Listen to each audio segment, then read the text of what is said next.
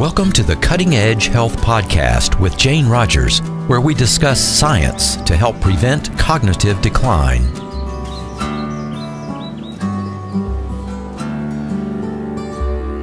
I am a dog lover, and several years ago I learned of the Dog Aging Project at the University of Washington.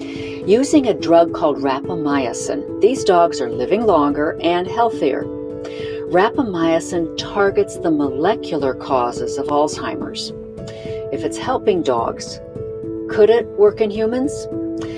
Dr. Matt Kaeberlein is the director of the Dog Aging Project, and he joins us to share what he's learned. And so there's this idea that, to some extent, aging is the continued activation of mTOR at a suboptimal level, post-reproductively, that drives all of these different diseases and declines in function. And so, consistent with that, if we inhibit mTOR in adults, again, at least in laboratory animals, we can delay those diseases of aging, increase lifespan, and actually, in some cases, actually restore function that's already been lost, which is pretty exciting from a therapeutic perspective. It's not only about slowing down the decline.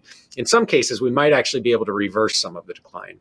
The other thing we know is that in mice, there's a lot of debate about whether mice can be used as a good model for Alzheimer's disease, because mice during normal aging don't get true Alzheimer's disease, but they do show cognitive decline with age during normal aging. And the cool thing about rapamycin is that in the mouse models, it's been shown in basically all of the major mouse models of Alzheimer's disease to be beneficial. It's also been shown to delay or prevent normal age-related cognitive decline in mice.